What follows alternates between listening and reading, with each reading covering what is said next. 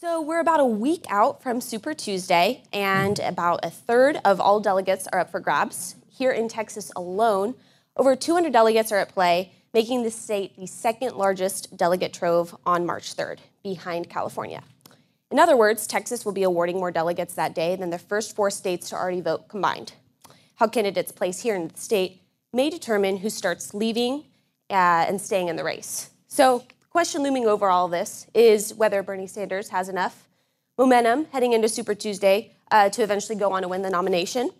And so the question that I kind of wanted to start off with and pose to you guys is how much will that momentum here in Texas determine how Sanders does in the state and how other candidates who are still in the running perform? Oh, I get to define momentum. Thanks. Thanks, man. Yeah, I think the answer is Jonathan's who knows, but I think you have to give Sanders some significant advantage, and they're doing pretty smart things in terms of exploiting the advantage they have. I think it's interesting to try to operationalize what we mean by momentum. I mean, I don't really know what that is in some level other than the increase in media attention. But one thing you have to look at as a smart strategy on the Sanders campaign is, they spent the weekend here. Everyone else was somewhere else in the country kind of because they had to be. And here, the Sanders campaign was, fishing where the fish are by being in the big cities in Texas, particularly hitting El Paso, San Antonio. And remember, the delegate count in Texas is not equally distributed. It's proportional to the Democratic vote by Senate district, because elections, as we've learned, has to be absolutely as complicated as possible. And even in Travis County, where that they the allocation ranges from 2 to 10, and they were in areas where there were lots of delegates, and it's smart.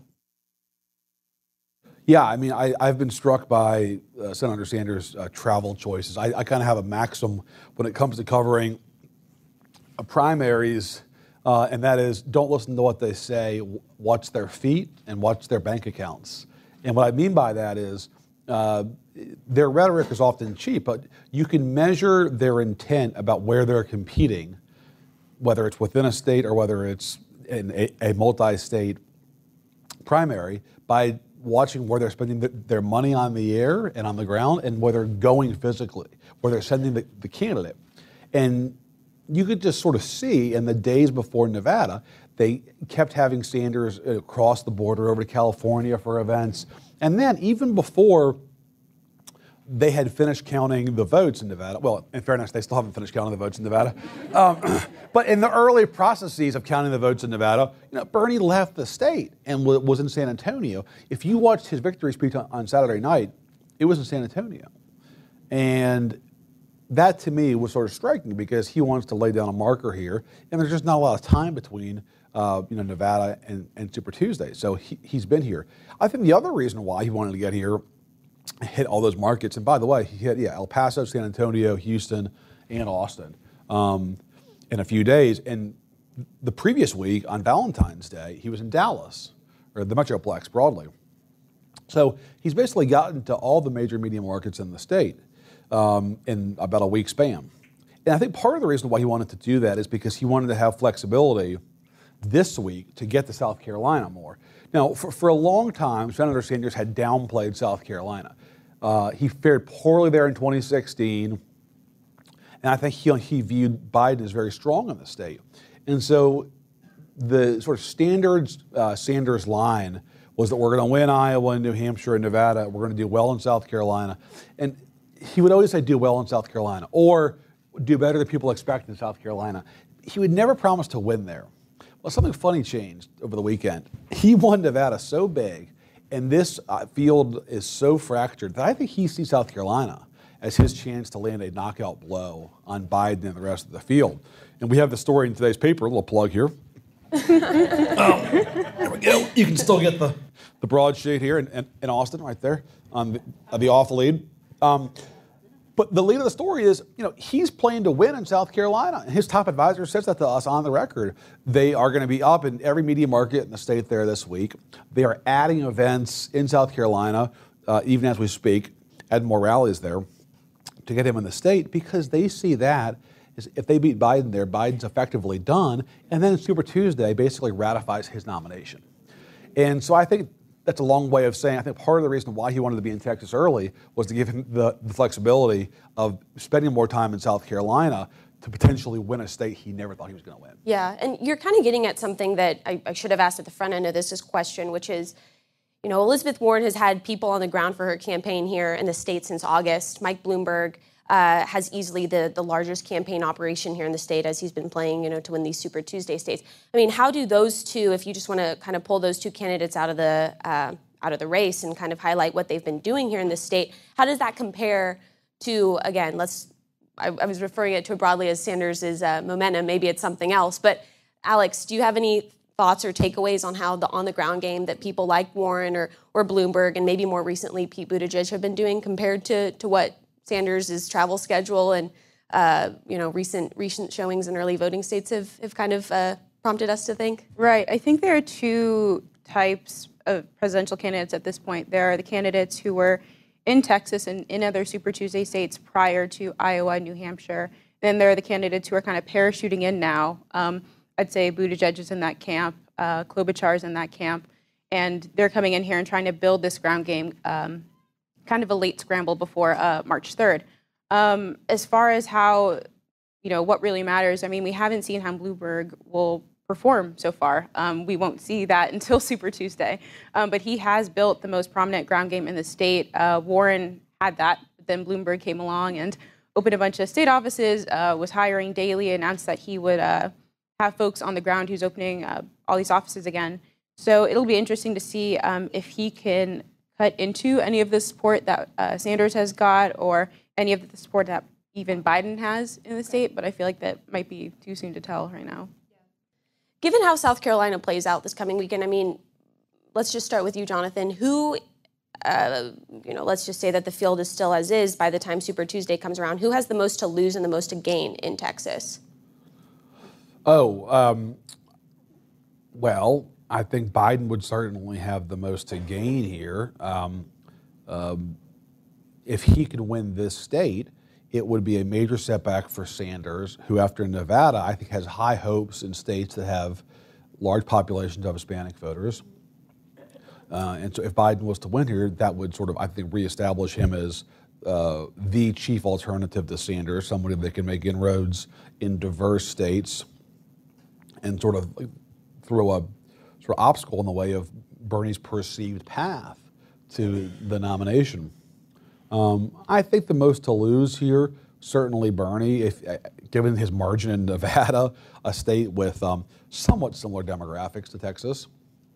And also, I think Bloomberg, who spent a lot of time here, certainly a lot of money here, and I think he wants to show that he can win big states, and obviously this is one of them. I think not winning here would be a challenge for Bloomberg. But look, I mean, you just look at the back of the envelope.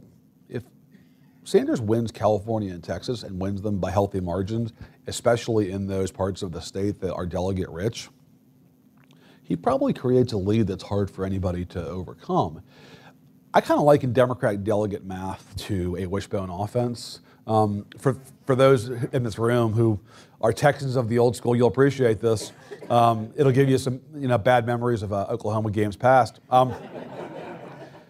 When you have a wishbone offense and you're down 3 touchdowns in the third quarter, it can be very hard to come back because there's only so much you can gain back on the ground if you don't have an air attack. It's hard to climb out of a hole in a wishbone. Democratic primaries, it's hard to come back in proportional primaries because you can only gain so many delegates as you come back because you're usually splitting them with whoever's still in the lead. So it's hard to come back. That's why these early races are so important. And if you hear folks say it's still early, yeah, but that's kind of like the old Yogi Berra line. It gets early late. It gets late early, I guess. Had it backwards, too early in the morning for me. But it gets late early because, again, if you establish a lead, that is a tough thing to overcome as long as you have a solid base of support and you yourself are gaining delegates in every contest going forward. And certainly Bernie Sanders, if nothing else, has a solid base of support. So that's why Super Tuesday is so critical. That's why California and Texas are so crucial. If he does win big in both of these states, gets that delegate lead, and he still has a split field, it's hard delegate-wise to catch up to him. Doesn't mean he's going to get 50+1 at the end of the primary, which is obviously the big question now. Would he get a majority or a plurality? But it is hard to catch up, especially, and we haven't talked about this yet, if folks won't drop out, right? This is the big question. Will people drop out? Nobody wants to drop out because they all say, well, why should I drop out? And you can always find some rationalization. I won the second state, or I came in third in the first state, or I had a great debate performance. I've raised $14 zillion in the last 3 hours. You can always find some rationalization to stay in. That's the nature of these campaigns. But if there's no coalescence, if you won't drop out of the race because the other guy should or the other gal should, then guess what? You're splitting delegates. Bernie's getting his share, usually the most, and we are where we are. I'm just trying to think of a basketball metaphor to add to the baseball and football metaphors. And well, it was more just yogi than it was baseball. That's just a big year. Yeah. I muffed it anyways. So I think I would narrow. I mean, I would just focus in. I think there's nothing to really disagree with in that.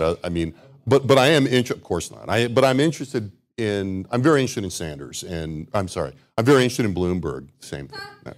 They're not similar. because I think he's going to do well, but because it's kind of one of the most interesting test cases in an election with a lot of them in terms of how he's doing. And in our polling. And in most of the polling, Bloomberg's ability to just sort of leap over all of these people that have been campaigning for a year in polling returns, what is his limit? And so and Texas is a really good test case for him because you would think if he was going to run well somewhere, this would be one of the places he would run well.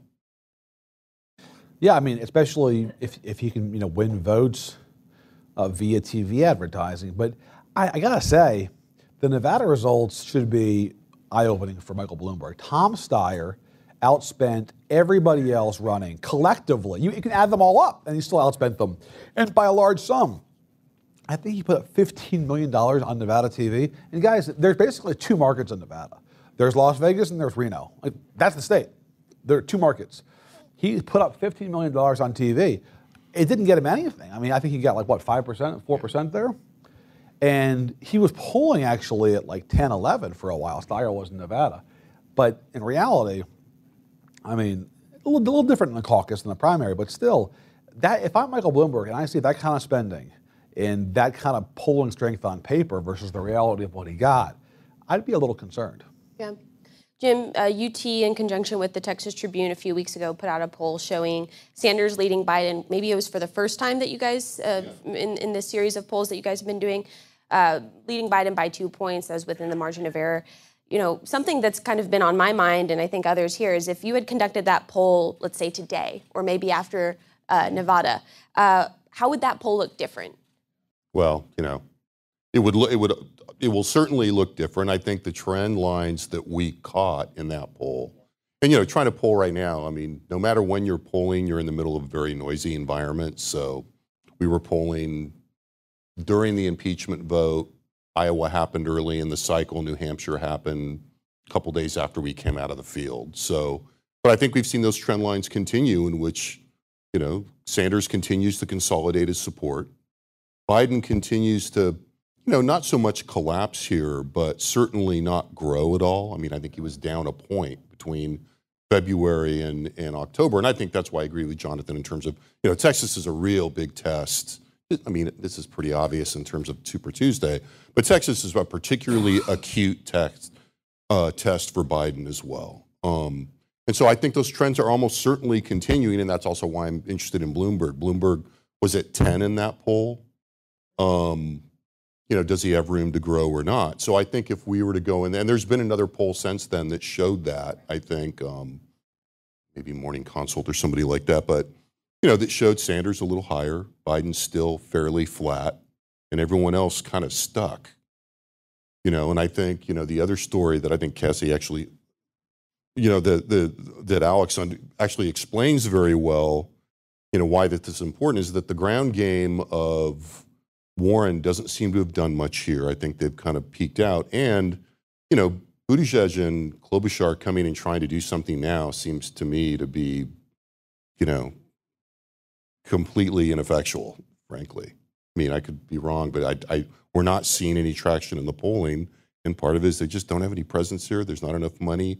There's, not enough ground game, not enough vast investment, and now not enough time.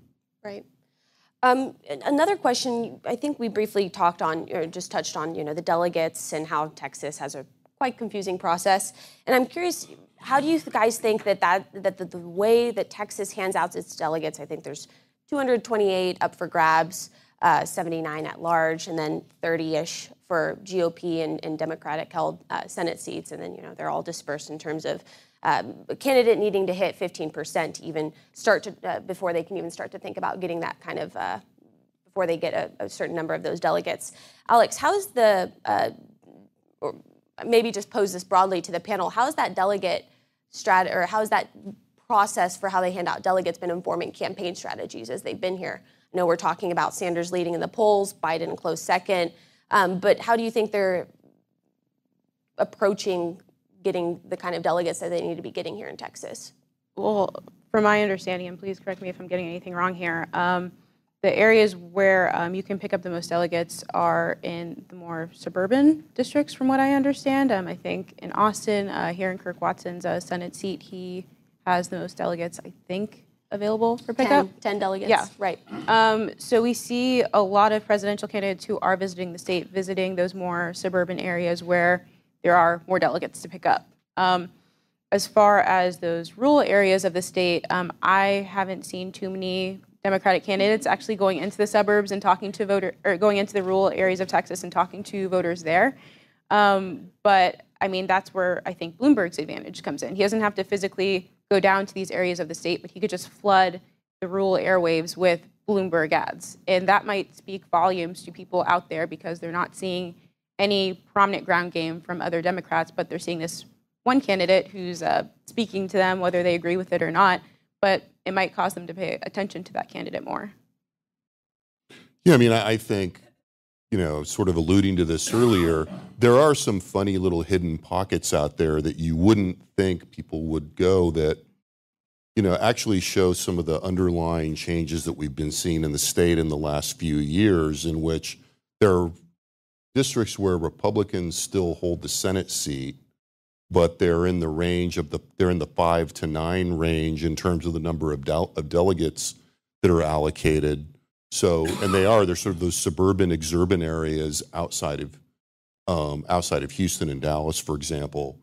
But the trick about that is, particularly with Bloomberg in the race, is balancing what you get by showing up and what you get by just saturating the media markets. And you still come back to the same problem you have here. Jonathan was referring to the fact that, Nevada has essentially 2 media markets that you're going to pay attention to, a lot more than that in Texas. And it's just more logistically complicated. And so to hit those suburban districts and those suburban and exurban pockets of votes, you still wind up doing things like the Sanders campaign did, which is making appearances in the major cities. And, Jonathan had the other paper here too that had the local paper that had Bernie Sanders on the front page. A visual aid, please, sir, if you could. Give it another plug. Right? I mean, that's, for a lot of folks, that's. Yeah, that's this is in every supermarket in every major urban and suburban market, not because the Statesman is there, mind you, but in the other major papers, and that does a lot of work for you in reaching those what we would think of as those non-intuitive pockets of votes, I think. And if you're going to try the rural markets, I mean, go with God, but if you're going to go to Kel Seliger's district, Center, 31, there's 2 delegates there, up near Amarillo, Midland.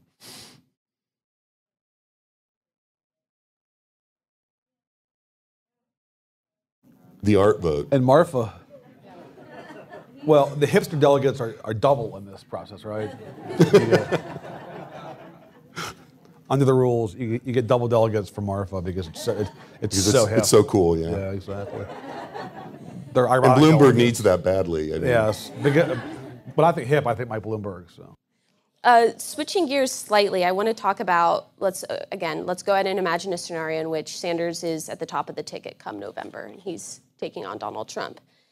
Here at the state level, there's been a whole lot of talk about whether Democrats can flip the Texas House, and obviously the big prize there is Democrats would have a seat at the table in the once-in-a-decade redistricting process. And so, Alex, I know that you've been covering this a little bit, just a lot of talk on the ground about coalition building. Would a Sanders, or maybe the better question is, how would Sanders affect these Democrat chances of flipping the Texas House? You know, some in the party that there's been some talk about, you know, he's too polarizing, his message can't resonate with as big of a wing or a faction of the party as maybe is needed to carry those down ballot candidates into office at the Texas House level. Mm-hmm. So we recently got rid of one-punch voting. So I think that's helpful to know, because you can't just go into a ballot box and say, oh, I'm going to vote all Democrat or all Republican. You have to look at the first cycle in which... Yeah, so you have to look at each candidate individually and assess whether you want them in office. So I feel like it's very likely that you see these more moderate Republicans or maybe even moderate Democrats maybe not feeling super comfortable with a Sanders presidency, maybe not feeling super comfortable with a Trump presidency. So you're going to have to assess that. But as far as how that will affect down ballot, I don't really know if there will be an impact, because you can vote for someone different at the top and then kind of change your vote as you go down the ballot. Jim, do you have thoughts? Yeah, on one hand, there's obviously massive bedwetting going on among Democrats about Sanders in terms of the Democratic establishment, or ranting and raving if you're James Carville. You know, look, at some point, you have to admit, you have to recognize that Sanders is performing in the polls with Democratic voters. And he's performing increasingly broadly. I mean, as Jonathan was alluding to, they're making inroads in the African-American vote. And that is where you need the expansion, in part because if you look at we did a pretty detailed breakdown of the last poll in Texas, and,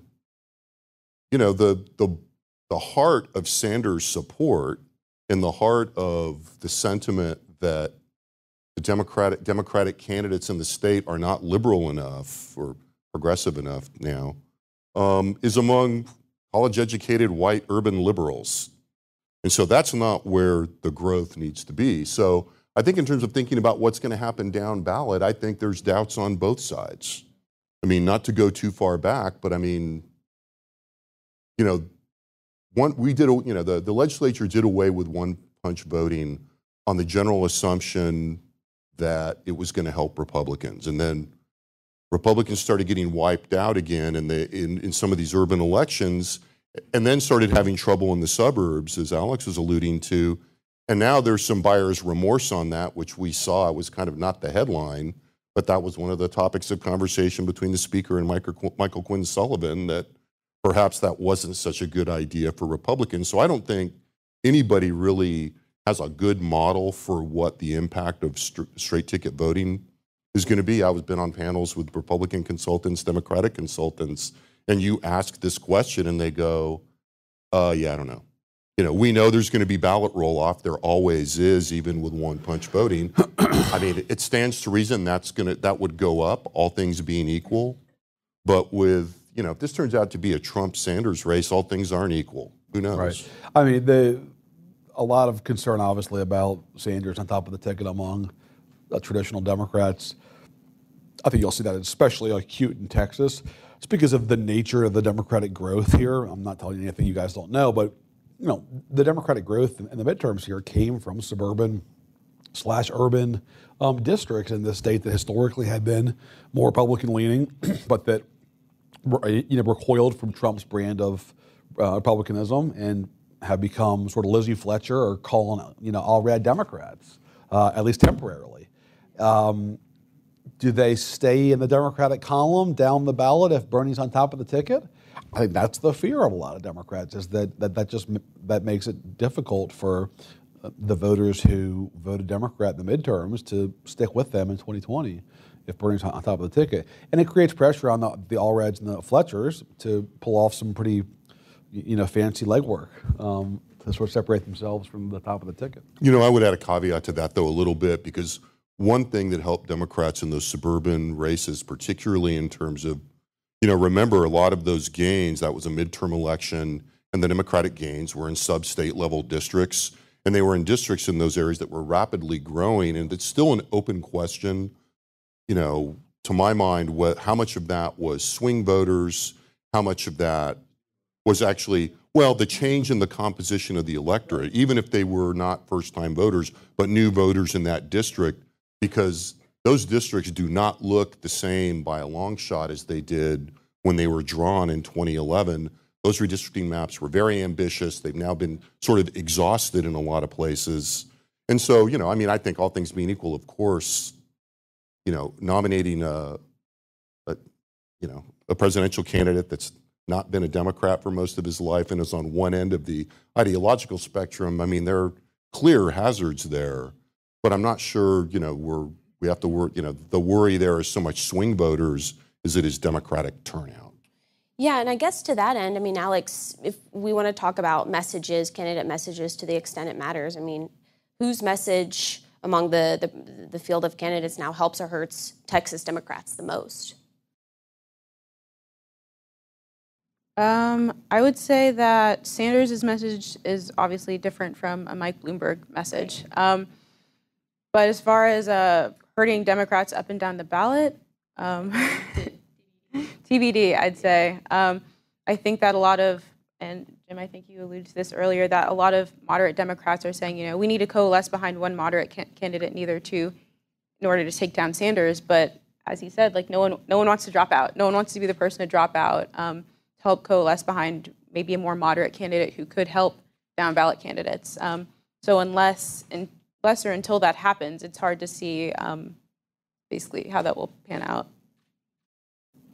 Yeah, I mean, I think the question of Sanders versus somebody else like Biden or Bloomberg on top of the ticket gets to the age-old issue of turnout versus persuasion. I mean, this is like this is old hat for the political science crew, but you know, the Bernie nomination would help Democrats in the sense that they would not have a mobilization problem, especially with younger voters who would be eager to come to the polls, because not only would they have a chance to vote out Donald Trump, who they find appalling, but they would be excited about the nominee broadly. Bloomberg or Biden, you may make it easier to keep some of those folks in the Allred and Fletcher districts on board, but do you galvanize voters, especially younger voters, in a way that you typically need? I mean, that would be the challenge. I mean, yeah, no. This is why Obama was a unique figure for Democrats, right? Because he did both mobilization and persuasion, right? I mean, that is what is so essential in modern politics. Is a nominee who can both galvanize turnout among people who otherwise are not terribly political and get them excited, but also appeal to those folks who are broadly in the sort of political middle. And Obama was able to do both of those things twice. And obviously Hillary couldn't do that, and John Kerry couldn't do that in 2004. And that's the challenge for Democrats this time around: is there somebody in the field that can do both? And there doesn't seem to be one right now. And now that might not be necessary against a deeply flawed and weak incumbent, but it's harder if you nominate somebody that can do one but not the other. Jonathan, you covered the 2016 presidential race pretty. I'm still recovering. Yeah. Are there any parallels? Hasn't fully healed. Yeah. Are there any parallels? And I guess it just some themes that we're talking about now seem to deja vu. Almost. My second Yogi Berra quote of the morning, right? Deja vu all over again. It's remarkable how similar the circumstances are. It was really clear to me for the first time when we did a poll. Actually, the Des Moines Register did a poll in sort of early to mid-January. We did a poll later in January in Iowa, and you could see what was happening. Like Bernie had taken a lead, and he had taken a lead in part because the would-be Bernie alternatives were fractured. And so you could sort of see it then, and now it's just sort of come to life in in Technicolor. It's extraordinary. You've got somebody who has a really intense appeal in a faction of the party that has not proven to be a majority of the party yet, but is an intense faction of the party, running against more conventional opponents who are dividing votes, who all have convinced themselves that they would be the best alternative and that they shouldn't drop out. And who, by the way, spent much of the past 6 months not targeting the front runner, but targeting each other, because they had also convinced themselves that I've got to win my so-called lane first, and then I can figure out what to do with that sort of ideological candidate who is a little bit out there, but probably won't be there when all is said and done. Well, guess what? That person is now the front runner. I mean, who can forget Bernie Sanders being used in the debates last year as a foil? Somebody, at least Bernie's honest about his plan. I mean, he's telling us up front he's going to raise taxes. I mean, he was not used as somebody, or was not seen as somebody who was the candidate to be. He was seen as somebody who was kind of a lever to attack other candidates. And now here we are, where he's become the sort of unambiguous frontrunner. And also, I think in both scenarios, it underscores how ossified the traditional parties have become, and how the perceived notions of establishment strength have really faded. There's just not much that can be done when you've got a candidate with intense support running in a divided field. And like every campaign, it doesn't matter who's winning. Momentum drives momentum. Wins beget wins. And if you are winning in a primary, people like winners, and they rally around winners. I mean, look at the size of Bernie's crowds over the weekend. And so, you know, he basically splits Iowa with Buttigieg. He wins New Hampshire, and then he wins Nevada big. Those things pick up off each other. And that's why he's now going for the win in South Carolina, because he thinks that he's in a different place than he was there a month ago. Why? Because he's 3-0 when it comes to the popular vote. And so he has the sheen of a winner now. And that matters in primaries. And so, yes, to answer your question, it is very reminiscent of 4 years ago. And we're now dealing with the same questions. Will this go to a convention? Can the candidate be stopped at the convention by party insiders? I think it'll be difficult. What is different, and this is important, I mentioned this earlier, the delegate rules are different. Republicans have winner take all. They're capitalists, man. If you get the most votes in a state, you know, South Dakota or Utah, whatever, you're getting every delegate in that state. You know, Democrats like to share trophies, right? You know, you had a good soccer year, everybody gets a trophy, right? Democrats split their delegates, right? So they don't do winner take all. And so every state is proportional. So it doesn't matter who the candidate is. If they're not winning, 95-5, they're going to share delegates. So that does ensure a longer race usually to get to the nomination. Jim, you were here in 2016 doing. I was here. I wasn't as many places as Jonathan. Directing polls. What I was thinking as he was discussing this is, the incredible capacity for humans to not learn in terms of what's going on the Democratic side in this weird replication of what they saw. And I think, yes, totally. It's interesting to see that dynamic replace itself. And I was talking to folks before we started. The human psychology of the people that are still in the race and the inability to stand down, even though there's a rational reason to do that, is pretty incredible. And it underlines, I think, the difficulty of designing rules that funnel competition in a productive way. I mean, one could make the argument, Tom Perez has been getting a lot of heat, and some of that's deserved and some of it's not.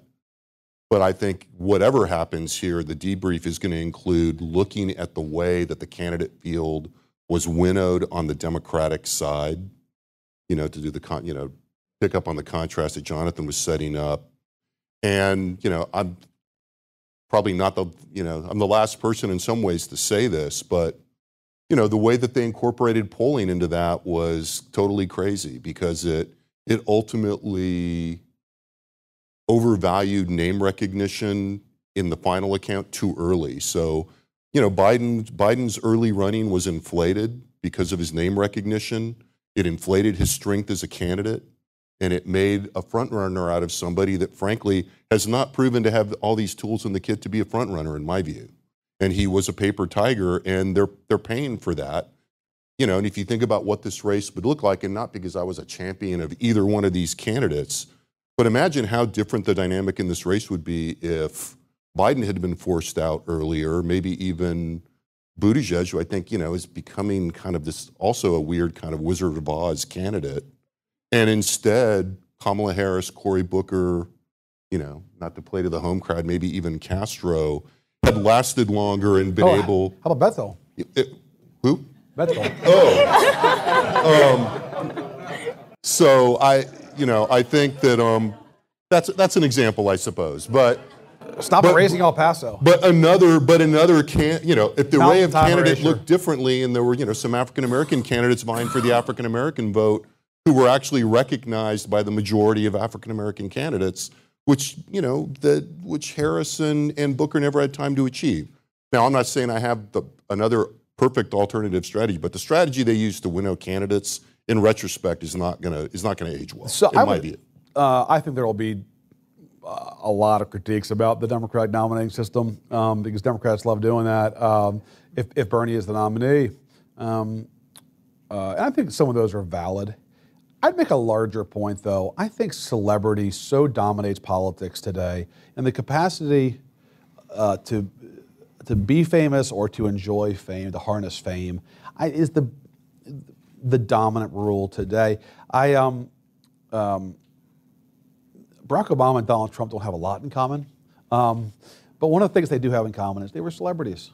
They were celebrities. And that is everything in today's politics. Look, when somebody like me sees this paper in the hotel this morning, that's a good headline for Bernie. It's like, ooh, that's going to be great in the primary. And then I'm thinking to myself, how many folks under the age of 40 who live in suburban Austin are going to look at the hard copy of this paper today? Right? I mean, it kills me because I work for a newspaper. I love print papers. But I look at that. And you know what does break through, though? Celebrity, being famous, being viral online, being part of the cultural fabric. And part of me thinks, if the Democratic rules were different, maybe a Cory Booker, maybe one of the governors could have sort of broken through. But part of the problem is that they weren't famous. I mean, Steve Bullock in Montana, okay, he had a great resume. Oh my gosh, 2-term Democratic governor from a red state in the West, in rural America. Guess what? If you're not famous, or if you can't become famous, a la Mayor Pete, you're going to have a hard time. That's just sort of the rules of politics today. And I think if Bernie becomes the nominee, it'll be in part because he's a cultural phenomenon. He has 100% name ID, or almost, in this country. He's an SNL character, and that matters. That really matters. If he was to walk down 6th Street, everybody would know who Bernie Sanders is. The college kids who are just down there having a few pops, they would know who he is, right? I mean, you can't say that about many candidates, and that I think matters. And I think that even more than the debate rules, I think is increasingly what drives politics today. What I would say to that, though, is that I think they all know that. I think the Democrats do that. And what you do is you design processes to balance that out. And I think I would agree that, we're not at a point. It's also new in that sense that nobody knows how to do that, right? And so, there's going to be a conversation, I think, not now and not even probably in 4 years about, is this the road we want to go down? Is there anything we can do about it? Maybe we can. I'm not sure you can. I'm not either. Yeah, I just think politics is now in the grip of the celebrity culture, and I think that's what drives this stuff now more than anything. People don't care about your resume, your experience, your qualifications. Barack Obama had been in the Senate for about a half an hour. It didn't matter. That wasn't the point, right? Donald Trump had never served in any office in his life, was pretty open about the fact that he didn't know a lot of stuff about how government worked. Didn't matter. Mayor Pete, 37-year-old mayor of a city the size of Lubbock, to be generous, didn't matter. And in fact, the fact he was mayor of South Bend was almost besides the point, right? He caught on because he appealed to Democratic donors and like a third of the Democratic base in a way that like a lot of Democrats historically do. He was impressive, articulate, and made folks feel good about the future. That's like the secret sauce for a third of the Democratic Party, right? The fact that he was a young guy and was mayor of this city, I was like, who cares about how many budgets he balanced or what his record on criminal justice was? Like, no, he was good at a town hall and he speaks well. Like that is the whole deal. And the idea that like people are now, well, he didn't have sort of 3 terms. I mean, you hear Amy Klobuchar rattling off all the bills that she sponsored. And there's some folks that care about that, but most just don't, right? They don't care that much about the fact that you've gotten substantive things done in your time in office as a qualification for higher office. That's just the trend that we're on, you know? I mean, but I think a celebrity becomes, I mean, just not to beat this to death, but a celebrity becomes an asset, though. I mean, you mentioned Beto earlier. Absolutely. There are limit cases, right? Because then celebrity becomes like, oh, I need to become a celebrity to do this.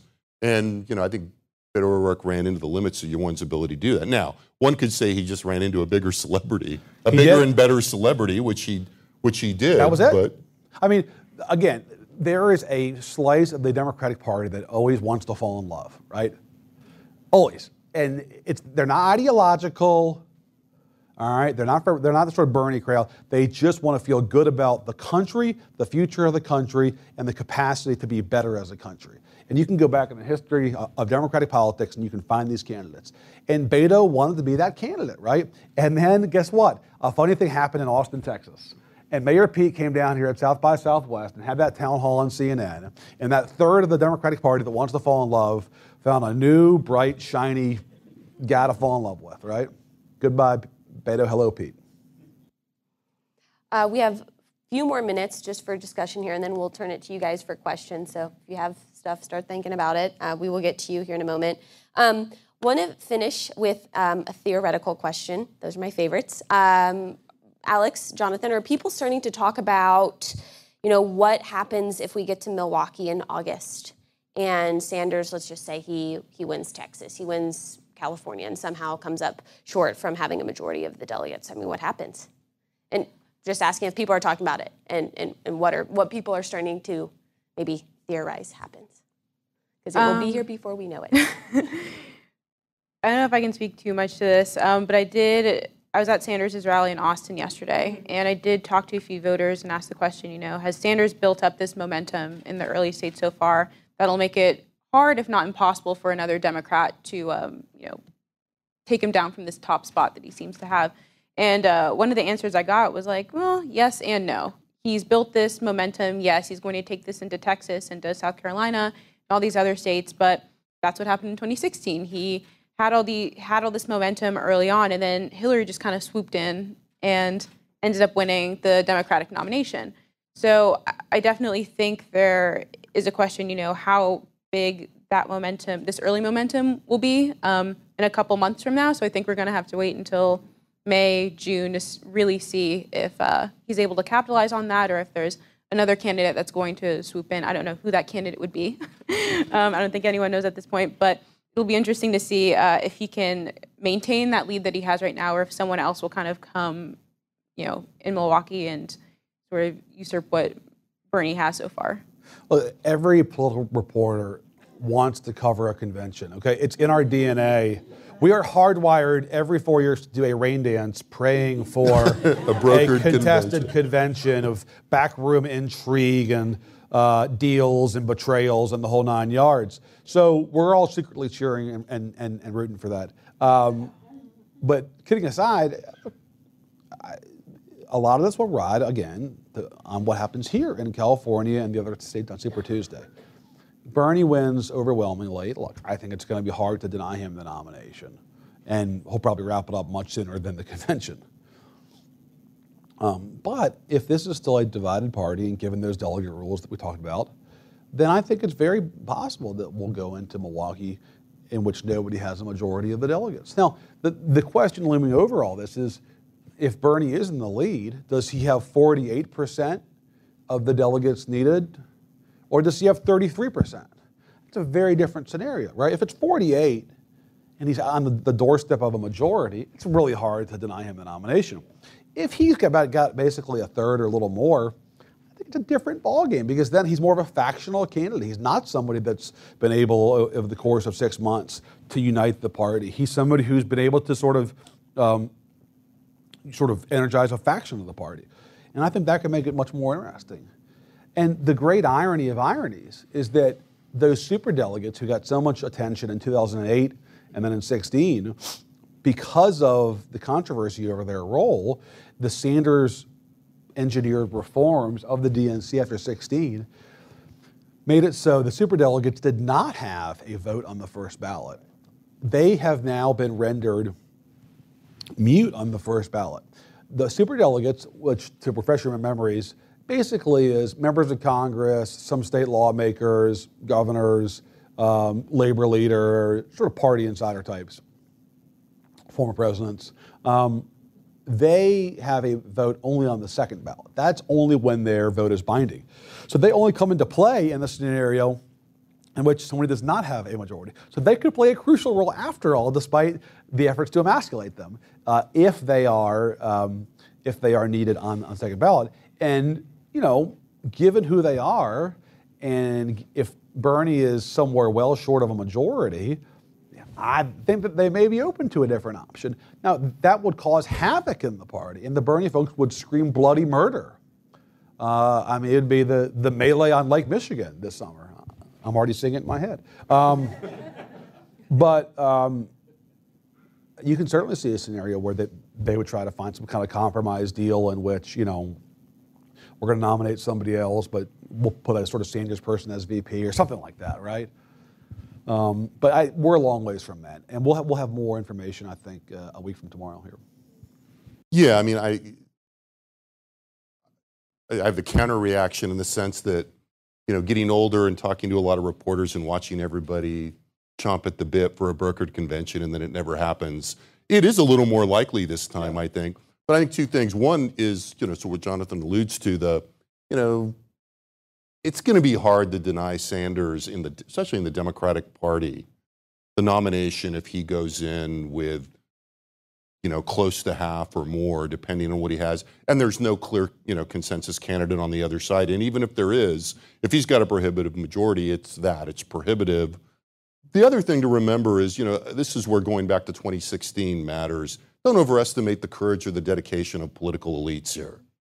If the Sanders train starts to leave the station, a bunch of people that have been, you know, again, wetting their pants or, you know, projecting doomsday scenarios about Sanders, there will be defections and people will get on board. Yeah.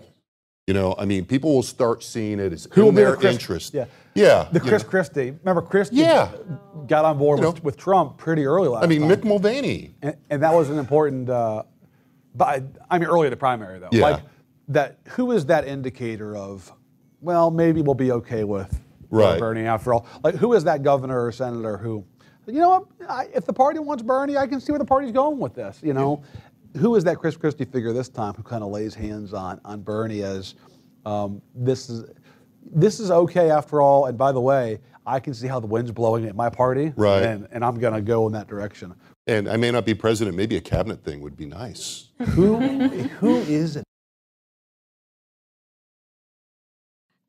We would love to turn it over to questions now. So if you have one, raise your hand. Jess will bring you a mic.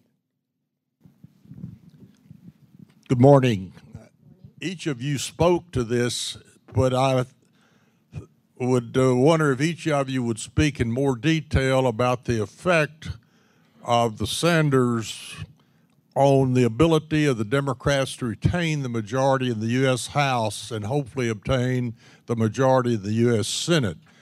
Some analyses of the states where the Democrats hope to have a chance to take the U.S. Senate look at a program of Medicaid for all and no higher education tuition and relieving debt, but particularly on 60 Minutes last night, all the people that Bernie is going to raise the taxes on really concerns an awful lot of the Democrat supporters in the states which they hope they can take from the Democrats. If each of you would speak to that as to whether that beltway, inside the beltway issue, really has any effect ultimately.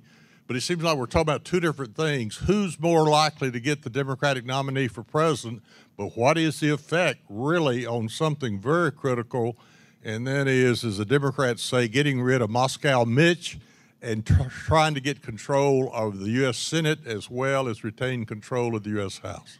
So how does a Sanders on the top of the ticket impact Democrats' chances for flipping the U.S. Senate and retaining majority in the U.S. House? Well, I don't think it would be helpful for Doug Jones in Alabama. This is a safe bet. But look, it didn't matter who the Democrats. I mean, the Democrats could have exhumed Bear Bryant, and they could have nominated him, and he wouldn't have carried Alabama this year as a Democrat. So that was probably already cast. Look, the Sanders deal is asymmetrical, right? Because there's no question that in some of these states, you just take Colorado, which Democrats have really done well in recent years because of the suburban realignment to the Democratic Party. Could that create challenges in suburban Denver? Yes. Would John Hickenlooper be strong enough, given his status as a former governor, to overcome it? Perhaps. But it creates challenges. You look at Arizona. It's fascinating, right? Because Sanders has deep appeal among Hispanics, younger Hispanics especially. That could help in Arizona. At the same time, there's a lot of voters in Phoenix and suburban Phoenix who voted for Kyrsten Sinema, who are open to voting for Democrats. It may be harder if Bernie's on top of the ticket there. Maine, it's a fascinating place. Maine is America. Like the two Americas are both in Maine. You've got like rural Maine, vast expanses of rural Maine, which very much reflect sort of working class white America. You go up there, you just close your eyes, and if the accent was different, you could be in Alabama. Well, Bernie could actually do well, given his working class sort of shtick up there. At the same time, parts of coastal Maine further south that are more kind of silk stocking Republican, very much open to voting for Democrats, don't like Trump. That could create challenges, right? So the Bernie issue is fascinating because I think it cuts both ways. He helps and he hurts. I think the House is a little different. I think the House, you can see why Democrats are more concerned. He's more problematic, I think, for the House because the Democratic gains in 2018 did come almost universally in suburban and urban America. And a lot of college-educated women were the ones who gave Democrats the House in 2018. And that's just not where Bernie's strength is, right? Bernie's strength is not in River Oaks in Houston, right? That's not going to be an asset for Democrats. And you can take the River Oaks of Houston and you can drop it in places across the country where Democrats won. Salt Lake City, Oklahoma City, Charleston, suburban Richmond. Those are just not places where Bernie's going to be helpful, I don't think. No. Okay, I just didn't want to jump in. I think, I would put it this way. I don't know either. I think it's going to be very localized, and since it's going to be localized, the House is going to be more sensitive to that. I agree with Jonathan. I don't think it's automatically the death knell that the Sanders opponents are saying right now, are trying to raise the alarm on right now. I think it's, there's a classic kind of debate in political science, do campaigns matter, and it goes back and forth. And I think this time, actually, the campaign is going to matter because you have to figure out how to keep the focus on issues if you're the Democratic candidate, that the focus on issues in the debate, in the debate writ large, not the debates themselves, that will play to your advantage. And the Trump campaign is very good at being relentless at driving the agenda, and an incumbent president always has the advantage on that. So there are things to be worried about. If this is a campaign about free college, yeah, it's a problem. If it's a campaign about health care, it's going to depend on how Sanders modulates his message. We've not seen a Bernie Sanders as a general election candidate. If I had to guess, I would guess that modulation is not his strong point. But people can surprise you. And so I think we're going to have to see how that shakes out, honestly, Gaylord. Just a quick one. You talk about the impact of celebrity in politics, and we think about the increasing polarization of the electorate. In what ways do you think a Sanders-Trump campaign, it will either galvanize or suppress voter turnout? You either love them or you hate them viscerally. Any comment on that?